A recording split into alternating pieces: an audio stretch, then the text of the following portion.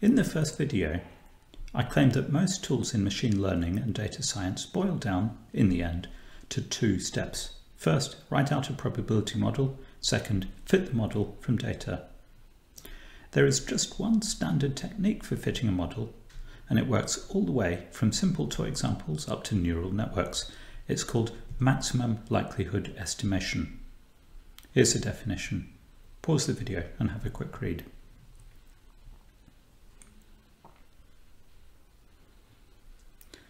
We're supposing that our probability model has unknown parameters which we'd like to estimate.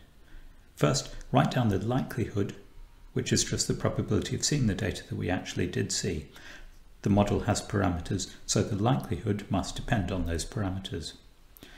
Then we just do the obvious thing and choose the parameter values that maximize the likelihood. The optimum set of parameters is called, obviously, the maximum likelihood estimator, or MLE. Let's work through some examples, and as we go through them, I'll tell you a couple more things to watch out for. Here's our first example. Pause the video and read. We're being asked to estimate a parameter, so step 1, write out the likelihood of the observed data. The observed data is little x, and our probability model says we think it comes from a random variable big X. So the likelihood is just probability that big X equals little x.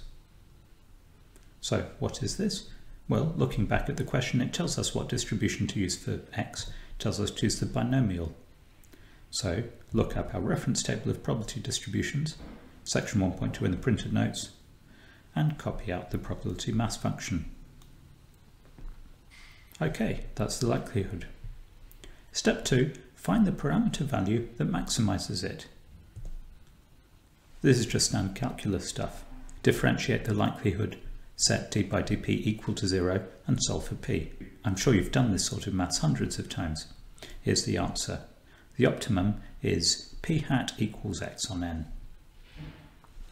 By the way, I like to write hat to remind myself that this is referring to the maximum that I found. I think of the hat as the top of a mountain. Oh, one little thing. Before doing this calculus, I should really have sketched out the function to reassure myself that this is a maximum and not a minimum. This is what the function looks like. I plotted it on the computer for x equals 6 and equals 10, like it tells us in the question. Okay, that's maximum likelihood estimation. That's all there is to it. This is it. This is the training procedure behind neural networks. You might be looking at me now thinking, that's not what I've read in blog posts and tutorials about deep learning. They told me it's all about prediction and loss functions. They didn't say anything at all about maximum likelihood estimation. Yes, true. You can understand simple neural networks without any probability at all. But the more advanced literature is chock full of probability modeling, and even simple neural network classifiers do in fact correspond to probability models. If you're curious, there's a master's course that runs this term called Probabilistic Machine Learning, which explains it all. So, maximum likelihood estimation is a big deal. We're going to spend the next 2 weeks doing different flavors of maximum likelihood estimation. And so what I want to do for the rest of this video is show you a few more common patterns and tricks. First, a common trick for making the algebra turn out simpler. Instead of maximizing the likelihood, I'll maximize the logarithm of the likelihood. It's got to give the same optimal p hat, whether I maximize likelihood or log of the likelihood, because log is an increasing function. Here's a formula for the log likelihood. I've also left it with a const in. This is from the binomial coefficient at the front, n choose x. I'm only interested in finding the p that maximizes the likelihood, so I don't care about non-p terms. The nice thing about log likelihoods is that the differentiation then comes out easier. It's just very simple algebra. Okay, next ingredient. Remember the definition of maximum likelihood? But what do you do if the observed data is a whole data set? This is what you do. the likelihood of the data set is the product of the likelihood of the individual data points, assuming that is, that our model says they're all independent observations. Let's look at an example. Have a read through. As usual, the first step is to write out the log likelihood of the observed data.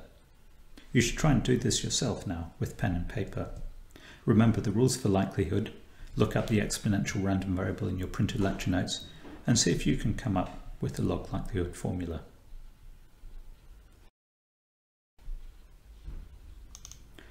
First step, the likelihood of the data set is the product of the likelihoods of the individual data points, because the question tells us we're modelling them as independent.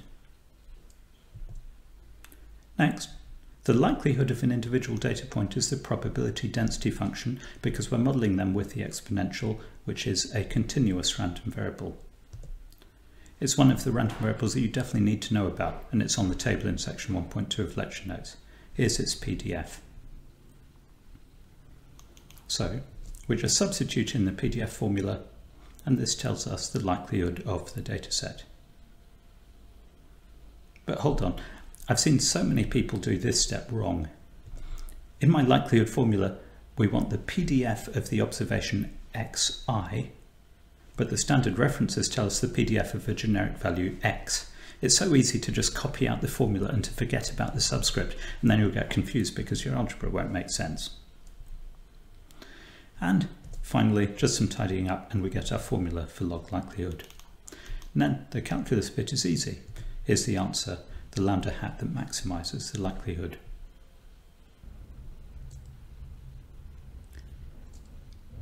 The third rule of maximum likelihood estimation is that you must always maximize over all the parameters in your model.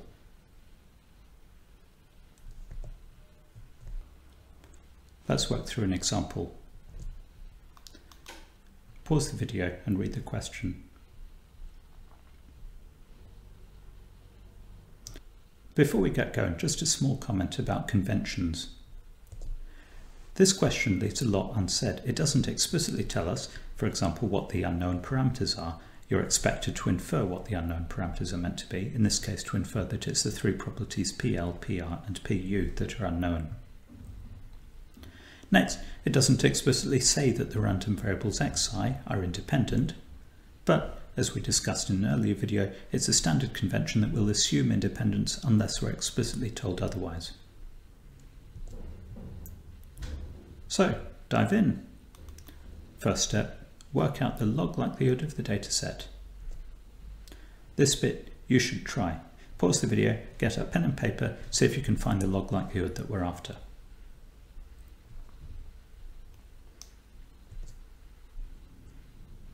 You might not have known quite what to write here, but I hope you got this far at least. You realised that we want the product of the individual likelihoods, since the random variables are all independent, and you realise that the random variable is discrete, so we want probability that xi equals little xi, not the PDF, as we'd have used for a continuous random variable.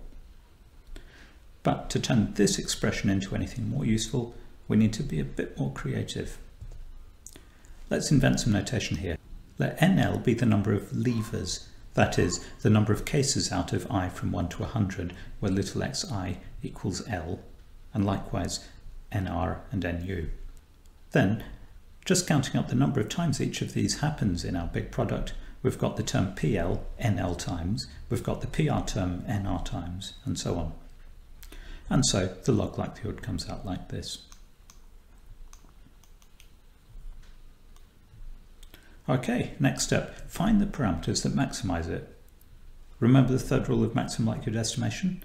This problem has three unknown parameters, so we have to maximize over all of them simultaneously. Actually, that's only half true. There are three parameters, but there's also no equation. The three of them have to sum to 1. You should remember how to do this sort of constrained optimization from your course on calculus last year. The simple thing we can do here is just pick one of the variables, let's pick PU for example, and write it in terms of the other two. Then we can do a free optimization over PL and PR, and the constraint about all of them summing up to 1 will automatically be satisfied. Okay, let's do the optimization. As usual, to find the maximum over two parameters, we set the two partial derivatives equal to 0, which gives us this pair of equations, and then we have to solve these two equations simultaneously, and I can solve them for PL and PR and get this answer. The crucial thing about this problem, about any problem with multiple parameters, is the third rule of maximum likelihood estimation, which says you need to include all the parameters in your model when you do the maximization. It's very easy to miss this, especially when the question tries to lead you astray like it does here. It says find the estimator for PL, but even though we're only trying to find one of them, we still have to maximize over all the unknown parameters, and then we just throw away the ones we're not interested in. To really understand why this matters, let's see what happens if we ignore the third rule. Let's see what goes wrong if we just do the maximization over PL. This is what we might do. We'd differentiate our log likelihood with respect to PL, find where the derivative is equal to 0, and solve for PL. Easy. But the problem is this answer is no use, because the answer involves PR, and we don't know what PR is. The job of an estimate is, well, to give us an estimate for an unknown parameter. And what's the use in an estimate for PL that depends on something we don't know? To emphasize this, here's the word to look out for: estimator. Sometimes MLE is written maximum likelihood estimator. The whole point of this word is that an estimator is something that takes in the data set we have and produces an estimate. It's a function whose job it is to produce an estimate. It's not allowed to depend on things we don't know. It's only allowed to depend on the data set we're given. This is an easy trap to fall into. You should always do a quick sanity check and make sure that any estimates you get are legitimate estimators. So that's all there is to maximum likelihood estimation. Here are two more examples for you to try. I won't work through them in this video, not because they're unimportant. In fact, they're probably the two most important examples in this whole course, which is why I want you to work them out. Pause the video and see if you can solve them.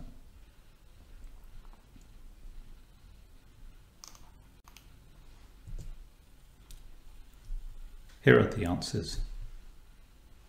And if you want to see detailed calculations, please look in the printed lecture notes. Okay, one last example. This example will show off a clever math trick for dealing with parameters that influence the range of a random variable. Pause the video and read the question.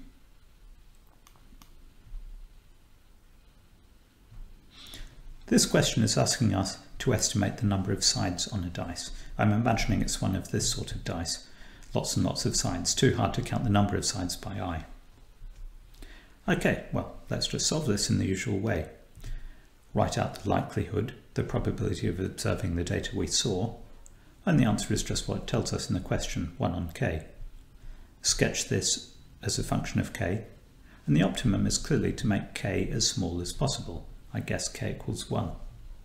Well, or maybe k equals 2. I can't even think what a one-sided dice might look like.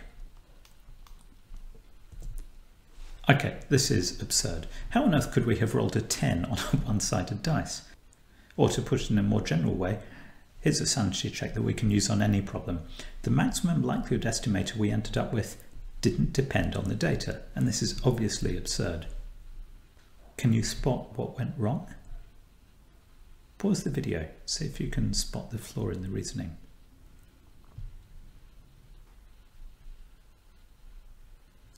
The trouble is, we didn't write out the likelihood properly.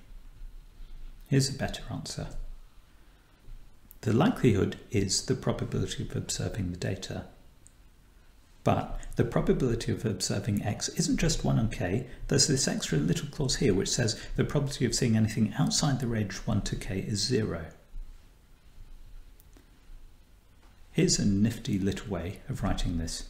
In algebra, the probability of observing x is 1 on k times the indicator that x lies in the set 1 up to k. This indicator function notation is just a nifty way of writing if-then expressions in algebra. 1 sub a is equal to 1 if a is true, 1 sub a is equal to 0 if a is false. Good. Now let's simplify. I've rewritten the condition as two clauses. X is in the set 1 up to k if x is above or equal to 1 and if x less than or equal to k. Now, here's a nice thing we can do with indicator functions: and turns into times. In words, the only way I can get 1 out of the and expression is if both clauses are true, and the only way I can get 1 out of the times expression is if both terms are 1, and that's why the two ways of writing it are equal. Now, one more piece of algebra tidying. Here I've simply taken the final term and I've flipped the inequality the other way around. Instead of saying x less than or equal to k, I've written it k larger than or equal to x. I'm interested in maximising this whole thing as a function of k, and writing it this way just makes it easier for me to think through what's going on. And also that's the reason I'm not bothering about the first indicator term. It doesn't involve k, so it's not relevant to the maximisation I want to do. Okay, so now we can plot the likelihood function. The likelihood is 0 for k less than x, thanks to the indicator function, and then for k above or equal to x it follows the 1 on k line. So the maximum is clearly k hat equals x. Okay, so that's maximum likelihood estimation. Let's just summarise what we've got to watch out for. It's always good to sanity check your answers, and these are the two sanity checks we've seen. First, make sure that what we've produced is truly an estimator, something we can work out from the data with no unknown parameters. And second, make sure that it really does depend on the data. Now, we've worked through several examples where we can find the maximum likelihood estimator using calculus. It's almost never the case that calculus will be good enough. Most of the time in machine learning, we have to use a computer and do numerical optimization. The next video will show how.